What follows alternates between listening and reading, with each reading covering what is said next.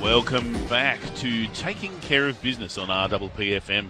We've got a winner, chicken dinner. See, because at a conference like this, we don't want to just talk about business, we want to give people a chance. And so at a previous session on PR, there was a competition.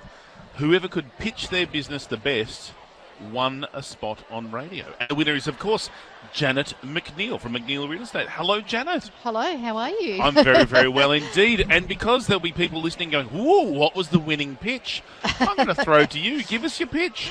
Okay, my pitch is that I'm a real estate agent. I've got my own real estate agency based in Mornington, and I'm the first or the only real estate agency who's actually looking after the older generation, helping them through the process of making their decision to move from their family home and downsize, whether it's into care or a retirement village or something else.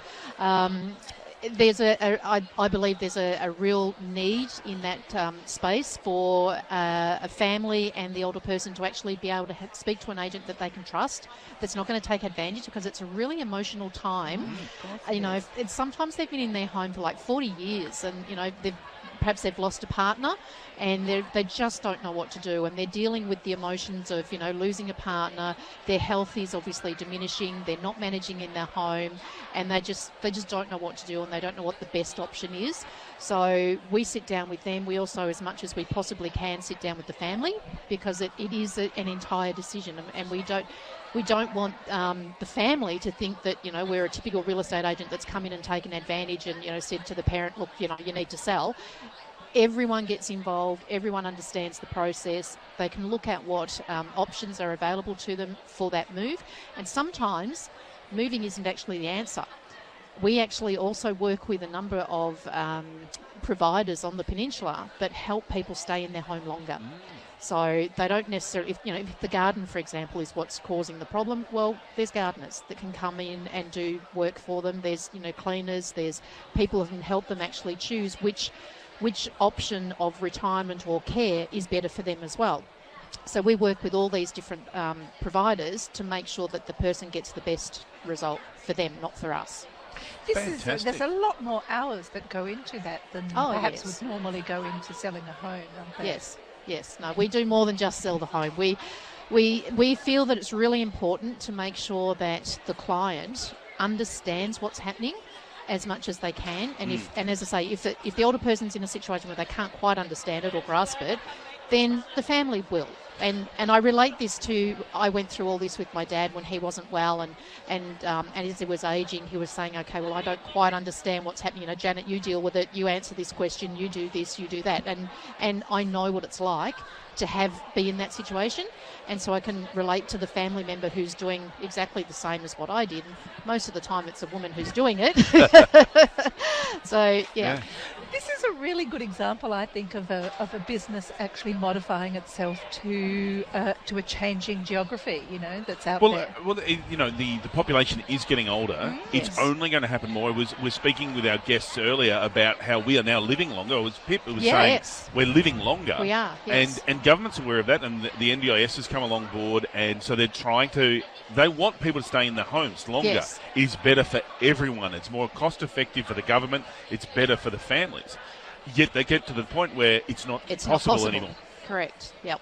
So obviously you need a lot of trust to be helping move that, because let's face it, family dynamics at their best are challenging. Tricky. And this is going to be a very emotive time. I would say even more emotive than a funeral, because at a funeral it's like, okay, well, everything's gone and it's done. Yep. Where this is like, how do we do what's right for the individual but make it easy for the family and navigate it's too soon, they can't move out, and then mum or dad might not be cognizant of what's going on. Correct. So how do you build that trust to be that trusted advisor through this difficult process?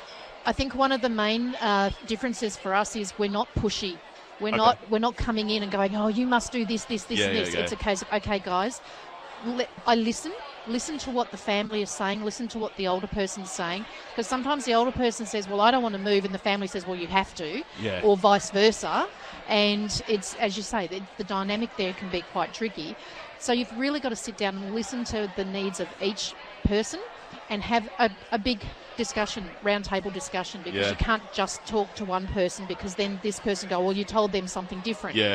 Everyone's together, everyone gets the same information, they get the same advice, and they get to know what other, services are available. So everyone gets the same information, and they can all work with that in their own time. But any questions, they just come back to us at any time. But we just make sure that it's a case of ensuring that everyone knows what's happening, and that way the family actually do trust us, because they realise that we're not just coming in here and being bombastic and saying, look, you know what, sell your mum and dad's house, move off, go and buy a retirement village and see you later, that's the end of it. We also keep in touch with all of our clients after, places have sold and settled. We've got clients that, in their 90s in retirement villages, and we still see them.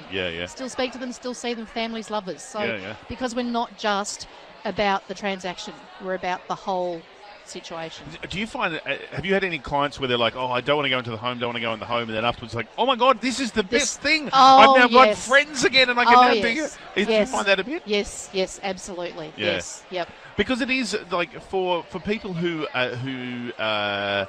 might be struggling as they're getting older, to all of a sudden have that support and companionship, it's a fabulous thing to see, isn't it?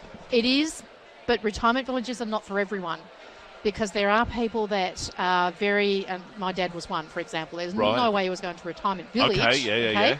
We investigated a whole bunch of them, but he was the sort of personality that he felt that he couldn't mix with other people, and he didn't, sort of do all that too well. I disagreed with him. I thought he was fantastic, and everyone loved him, and, he told jokes, and it was always the life of the party. But in his mind, he wasn't.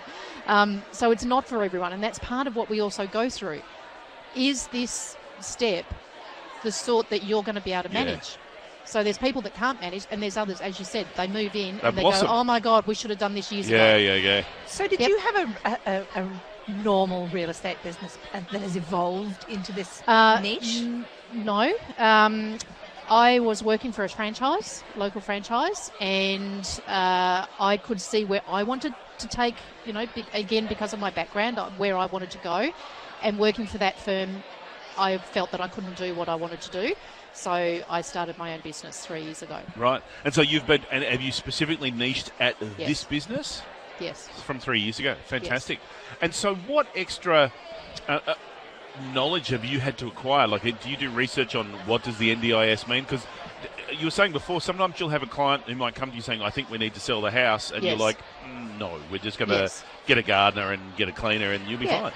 Yeah, because that person might not be quite ready for the retirement village lifestyle. As you say, if they're the sort of person that being in a retirement village is going to be completely wrong for them, well then let's not push them into something that's not for them. Let's help them stay where they are, because they're more comfortable there. And they might have family who can help that are nearby.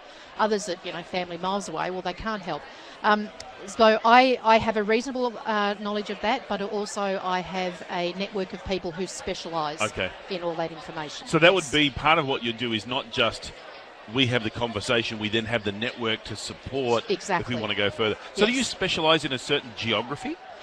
I tend to look after the Mornington Peninsula. Yeah. Yes, but I also have found myself selling properties elsewhere. So, yeah, absolutely. Have you had people just use you for advice rather than just selling the property, but just basically, we're getting towards that phase, we want to get ready, blah, blah, blah, blah? Yes. So you still get people who have that kind of conversation? Absolutely, because this is a long process. Yeah. For some people, it might be a 5-year plan that they're working towards and saying, okay, well, we're not ready now, but this is what we're working towards. How do we get to that end result? Yeah. And Lord help them if they're a hoarder, because you've got to get rid of all this stuff at the back as well. Have you come across a few of those? Yes, we have. Yes, definitely. Oh, man. So, it's a 3-bedroom house with only one functioning bedroom. Yeah. If you're lucky. If you're lucky. Oh, my goodness. Yeah, no, it's interesting. I've got parents and parents-in-law that are getting towards this kind of phase. And, I pity the nursing home that they move to, because they're going to take over, I tell you. So, fantastic. Hey, Janet, if people want to find out more information or get in touch with you, what's the best way to get in touch? There's a number of ways. Obviously, we do have a website, which is McNeillRealestate.com.au. Now, let's spell that, because McNeill can be spelled in many, many different ways. It can. So I say M for mother, C, N for Nelly, E-I-L-L, McNeillRealestate.com.au. Excellent. McNeillRealestate.com.au. We have a landline, Excellent. which is 59771737. And that's a 03 area is code 03. because we go out internationally. We do, yes. That is 03, and the landline, of course, is for the older people. They don't really I like was to just about to use say, mobile who uses phones. landlines anymore? Would you like the mobile? Let me give it to you. 0419 503 327. That's 0419 503 327. That's the mobile. That's You've got the a mobile. landline. Yes, yes. So we've got a bit of everything. She's got us covered from all positions. So Janet McNeill. Hey, Janet, thank you so much for coming in Thank and you. It's a talking to us. pleasure. What a fascinating business that is only going to keep you busier and Yes. busier. Definitely, yes. Thanks We love very- it. We love it. Thank you. Excellent. Thanks, Janet.